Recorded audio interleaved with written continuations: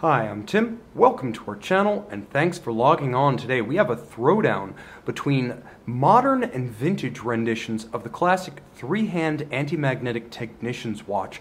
On the left, Rolex Oyster Perpetual Milgauss 116400GV, the plank owner of an extraordinary offbeat generation of Rolex technician's watches. And on the right, the 2017 3,557-piece limited series Omega Railmaster Trilogy 1957. Oddly enough, this is the younger of the two and the more modern watch, having launched in 2017. We're going to go with the plank owner of the current generation of Rolex Milgauss watches, launched in 2007. The GV, or the Glace Vert, the green crystal, was a sensation when it bowed back in the 2000s. Waitlisted, bid up to infinity on secondary markets, and briefly, the hottest new Rolex model. Today, its design has held up considerably compared to what was considered to be a little bit of a shock effect, perhaps a novelty appeal at the time. The watch has actually endured remarkably. It looks as fresh today as it did back in the aughts. Now let's throw it on the wrist. 40 millimeters in diameter on my 16 centimeter circumference wrist. I'm going to give you a wide shot because I know you've been asking for wider shots. The watch is versatile, 13.2 millimeters thick, 49 millimeters lug to lug, 40 millimeters in diameter, but it does have a very distinct look compared to the rotating bezel Rolex sports watches, as well as every Rolex watch with a date. The absence of a cyclops eye, a date window, and a rotating bezel makes this a more viable dress option. So while it's a little bit expressive, extravagant, even extroverted, with that green crystal, the orange accents, and the quirky postmodernist lightning bolt seconds hand, this is still one you can absolutely wear with a business suit or a bathing suit. 20 millimeters is the spacing between the lugs, and you can see that the Oyster bracelet is classical and upscale. This is not an entry-level Rolex in spite of the lack of a complication or a rotating bezel. You can see the polished center links speak to the level of finish and investment in the model, which retails for $8,200 US and sells for about $7,000 to $7,500 pre-owned. All individual links removable and fixed by screws when they are removable, and you can see that the internals of the clasp are polished, so it's not blasted like the entry-level clasps.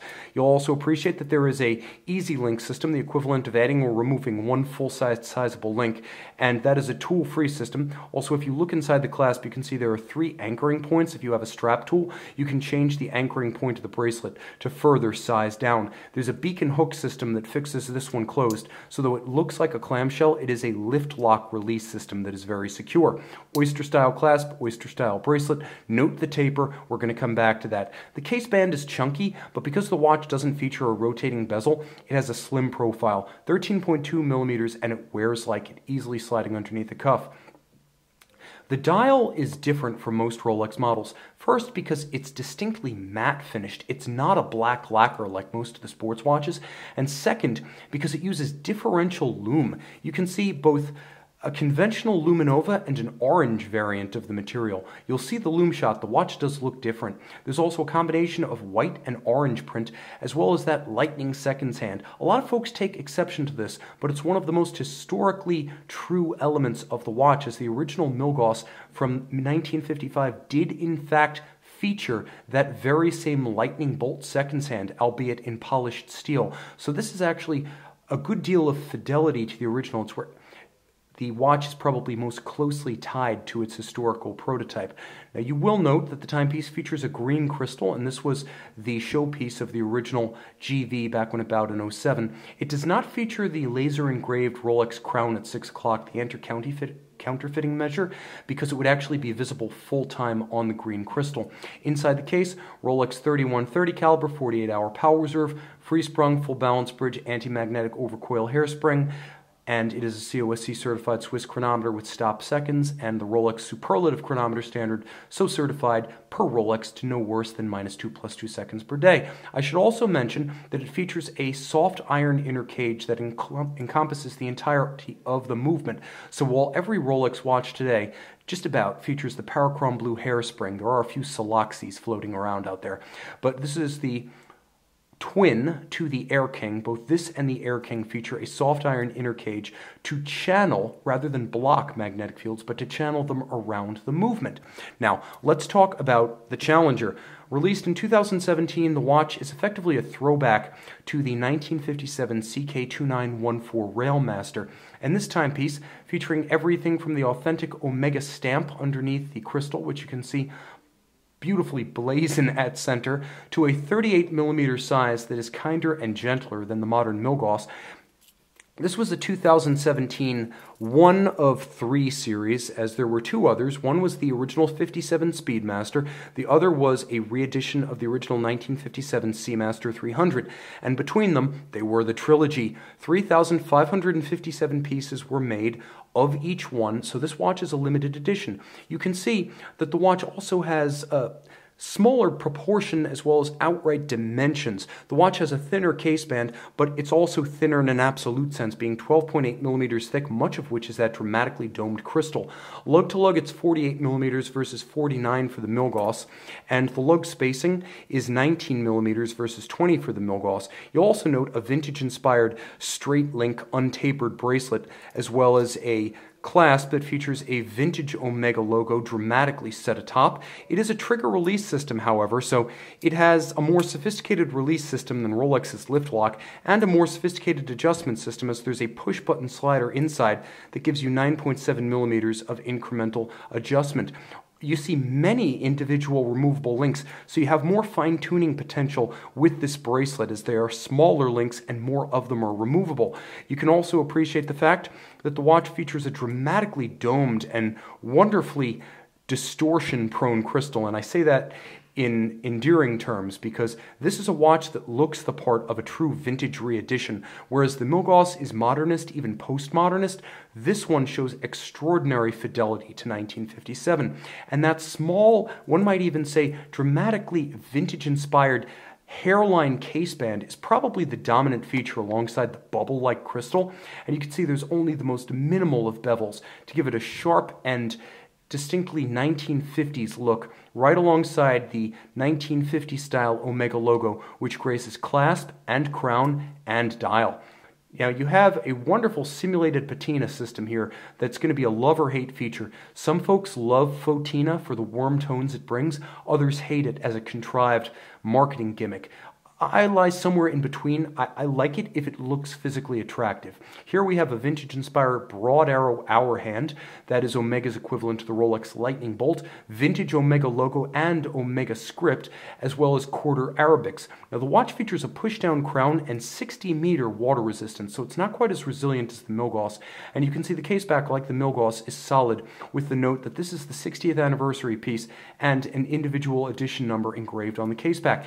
Inside, silicone hairspring, Maytaz chronometer, so timed as a fully cased up watch, antimagnetic to 15,000 Gauss and beyond, and with a 55-hour to 48-hour power reserve against the Rolex, this one takes the tech title. So let's start with the advantages. First, obviously, tech. This is an amagnetic watch. Though it's vintage on the outside, this one's actually more advanced on the inside of R2. You have that extra power reserve of 55 hours to 48. You have the true amagnetic silicone hairspring. You have the coaxial escapement and the exotic independent horology cool that brings. You also have rarity. As a limited edition of 3,557 pieces for one model year, these are going to be far less common than a Rolex that's been in production for over a decade and is still in production today. It's also worth mentioning that the watch has a superior clasp. Both the trigger release system, which is a bit more sophisticated and secure, as well as the push-button incremental slider, that does give you more flexibility for sizing your watch.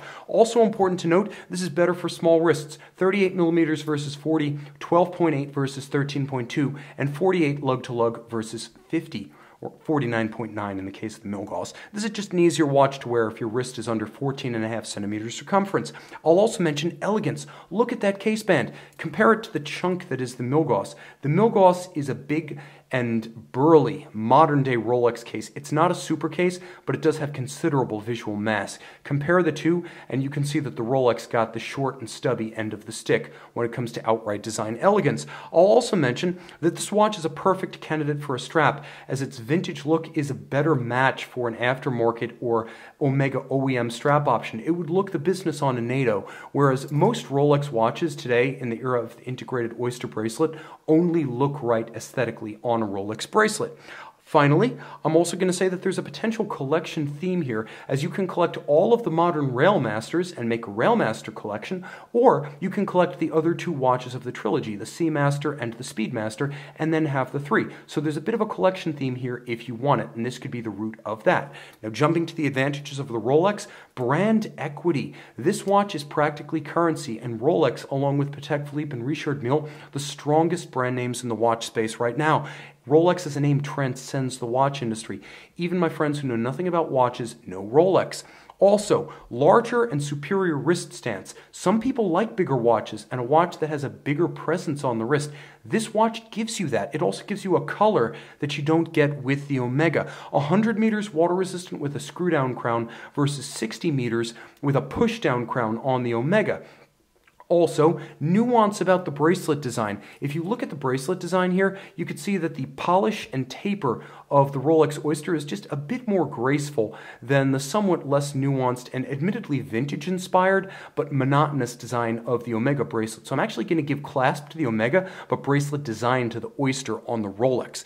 I'm also going to throw out the fact that this watch is not a rearward-looking tribute. Enough with the nostalgia. Let's look forward. Somehow this 2007 Rolex still feels more progressive and ambitious than the 2017 Omega. The retro watch thing has got to end, and the end of the retro watch should and will start with Rolex. I'll also mention that it's a bit of an anti-Rolex Rolex. It's the counterculture choice with the color, the quirk, and the charm. So if you're not a Rolex guy, this might be the Rolex for you specifically. And finally, the feel of that bracelet. Not only does it look more finely finished and nuanced in its proportion, but it feels more robust on the wrist. So you guys let me know. Are you going with the straight vintage play of the Trilogy Railmaster, or are you going with the more progressive, modern, and some might even say postmodern colors and character and quirk of the Milgauss? Let me know in the comments below, but I'm going to make my call. I'm a Milgauss man, and when you add a green crystal, that just seals the deal. I like watches that look forward. I like Rolexes that perhaps have a little bit of a reverence and stick it to the typical Rolex brand image and the Rolex brand hubris. This is a watch that isn't afraid to laugh, not just with others, but perhaps even at itself, and I love that. It's the self-effacing Rolex, and it's my choice. A parting shot. The win in the Loom War goes to the Omega Railmaster.